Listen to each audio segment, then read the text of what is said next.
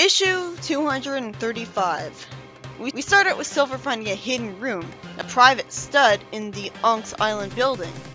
Edmund lampshades not knowing about this place, and Silver notes that somebody had been researching the old freedom fighters. Who? After Edmund jokes about Silver turning himself upside down to dust the room with his hair, Silver finds Antoine's old diary, which has survived for 200 years by this point, and says that he knows who the traitor is. Right away, absolute bullshit, because someone whose best language is one that's not native to the region they're living in would never write their diary in a language that all of their friends can understand, especially since he clearly doesn't want anybody they knows to read it. So right away the whole premise of the story falls apart, because Silver should have seen that the diary was written in French. Plus, now I don't know about the common practice with what happens to diaries after people die, but I'm pretty sure Antoine's friends would have destroyed his diary out of respect for the guy after he was gone, to respect his privacy and prevent anyone from reading it. Like, why would he want anybody to read his diary even after he's gone? There's no way he would have survived for 200 years of a bad future. Although the story already didn't hold any water, since Silver should have used his time travel gem to find out who the traitor was by warping to the right time and place. If he just kept using time travel, he would have found the right time and place eventually. Instead, we're still being forced to put up with the stupid plot thread, and now it's got the most tasteless of all timing, because he thinks Antoine is the traitor when he just sacrificed his life to save Elias. Well, he might as well have anyways. Bunny says that while they're using a ring on Antoine, it doesn't work for him as well as it does for Sonic, since it enhances one's natural abilities and he has none. So they're using a ring, and rings grant wishes. Like, Sonic clearly made a ring grant a wish to get Colin back to normal. So why didn't they just wish Antoine out of the coma? Why would they even mention the ring if they're just gonna ignore the elephant in the room?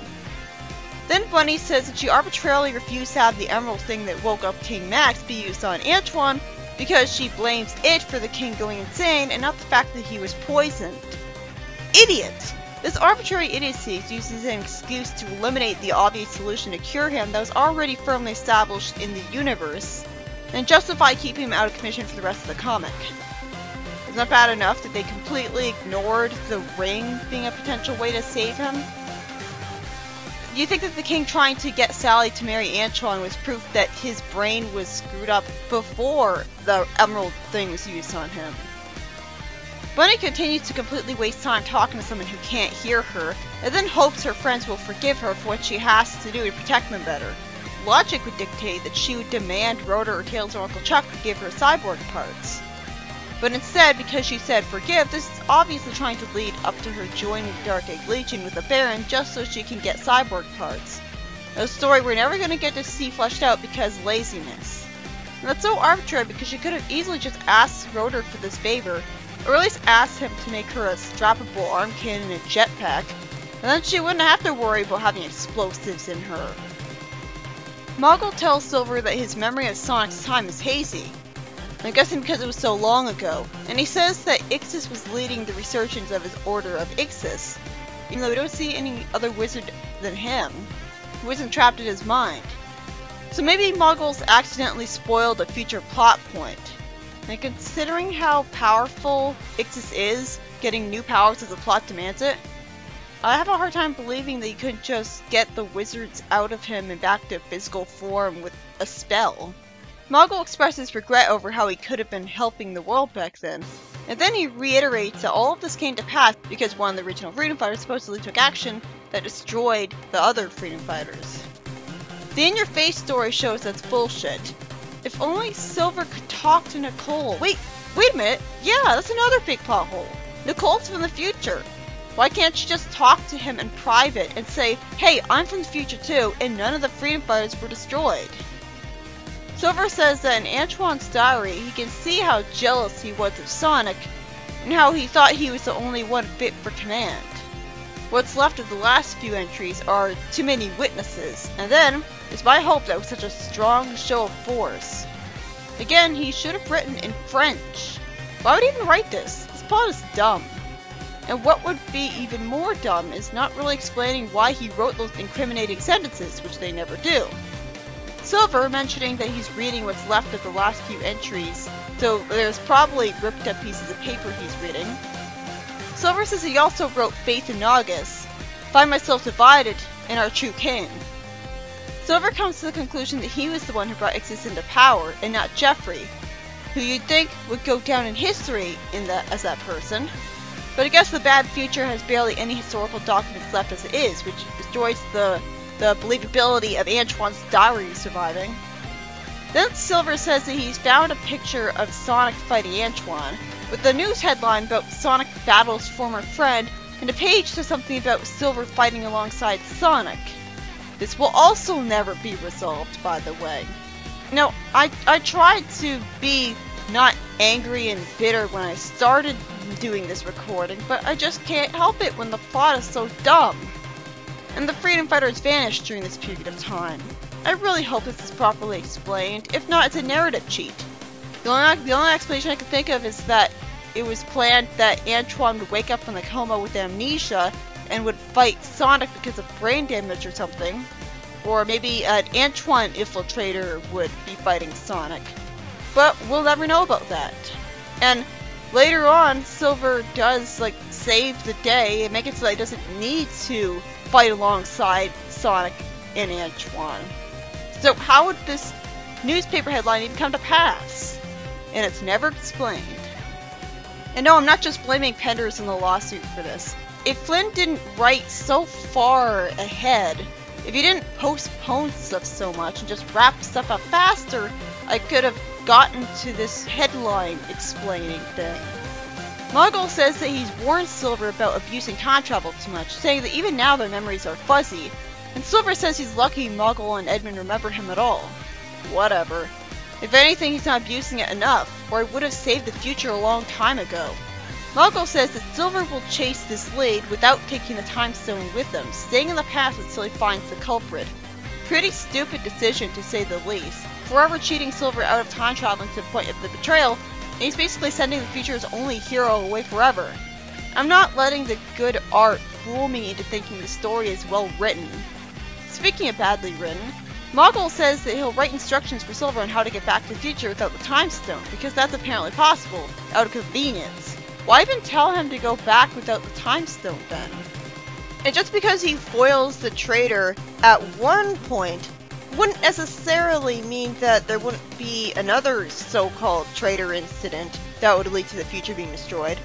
And who knows, maybe the future wasn't ruined by the traitor incident, but was ruined by multiple different factors, and another one of those factors could happen after Silver followed his instructions to get back home, and then, Tails' father shows up to Tails, who's got stress lines working in his workshop, and he reveals that he hasn't been home in a while and his parents are worried about him. He's obviously working to try to avoid thinking about how depressing things have gotten and getting upset. Tails says that he has to get the tornado finished, talks for a long time about how he's riding all of his hopes on it, snaps and drops the crowbar on his foot, and starts to cry, asking his father how he handles it when someone close to them gets into that kind of condition. He hugs him as the two start to cry, and Amadeus reassures him. I mean, this is sweet and all, but couldn't we have this kind of moment with Tails and Sonic? Tails is told that his mother is too busy with government business, and it breaks her heart because she'd much rather be here for him. Ixis says that he wants to exile Nicole from the city, as I wonder why the council that hates her so much didn't already do this a long time ago. But he is using her failure to protect the city earlier as a recent justification. Dylan and Penelope look scared, Hamlin looks resentful, Rotor hates Hamlin and Ixis, Rosemary looks conflicted or worried for some reason, and Uncle Chuck looks depressed. Penelope naturally wonders how they even could exile Nicole since she runs every nanny in the city, as he insists on referring to Nicole's program, and not Nicole as a person. I actually laughed at Rotor's stormy response. Could we legitimately exile her? No! I definitely relate to him here. Then Nicole, as we only get a close-up of her head to an extreme extent, says that the nanites run on a very basic code and are rebuilding automatically, so the city can function without her. Why would you tell them this? Although she would be required for new buildings or defensive measures within the city. As Penelope and Chuck look depressed, Ixis insists that he defends the city. No, he fucking doesn't. He failed at the Death Egg, and he failed at fighting the Battle Lord. But let's not have any of the characters point that out, or even think it, since maybe they're not saying it out of fear. He then says that his citizens can build what they need. Yeah, but they'll take longer. Chuck says sadly the exile means Nicole will be confined to Freedom HQ Science Lab without her body or a way to interact with her friends besides a screen. Shockingly, even Uncle Chuck agrees, with it being almost unanimous to banish Nicole. Wow, that was dickish on his part, and him sighing about it doesn't make it okay, or not out of character. Penelope and Dylan don't look happy either, but they're still being jerks. And Nicole somehow looks scared and surprised at this instead of being used to it and expecting it in her depressed state. Rotor furiously calls everyone out on how ungrateful they're being. Have you lost your minds? Nicole's one of us! A freedom fighter! She built the city for you! She saved every single one of us! And Chuck actually has the nerve to act like he's in the wrong and needs to calm down, and he's the reasonable one. Fuck you! What a terrible role to put Sonic's lovable uncle in. This isn't Uncle Chuck. I refuse to acknowledge him as such.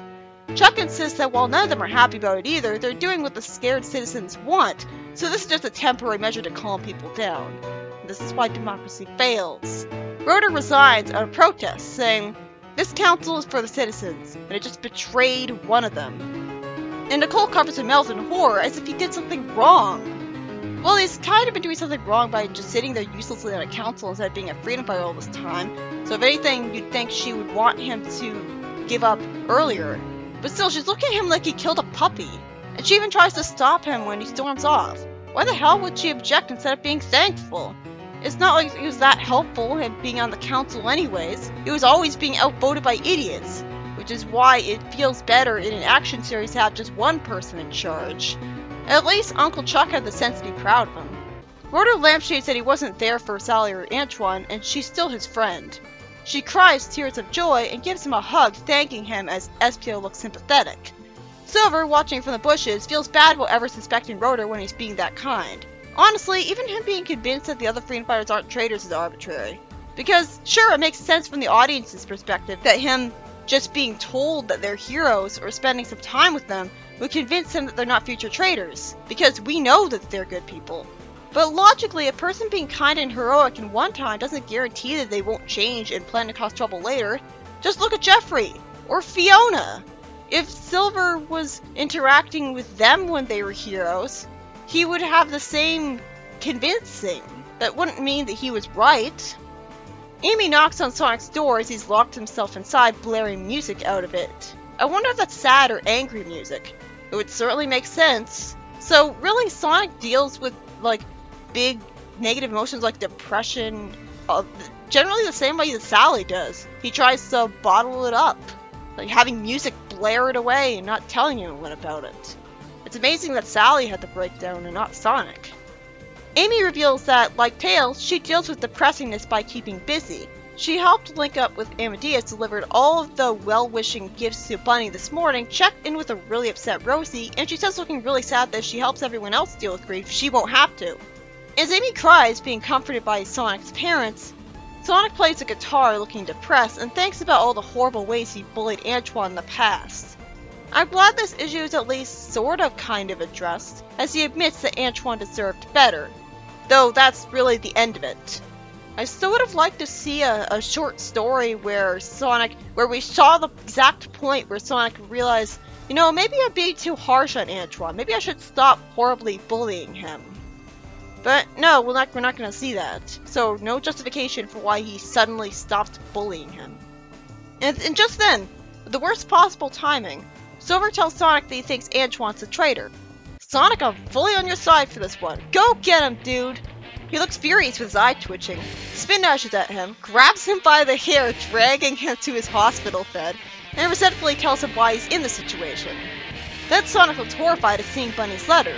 When Silver naturally accuses Bunny of being the traitor for going missing, which at least is slightly accurate since she's going to the Dark Egg Legion, Sonic spin dashes at him, and when Silver has a good sense to telekinetically hold him in the air so that Sonic can't give him any sort of satisfying blow, Sonic, looking demented and furious, has my full support as he says, "Listen, there is no traitor.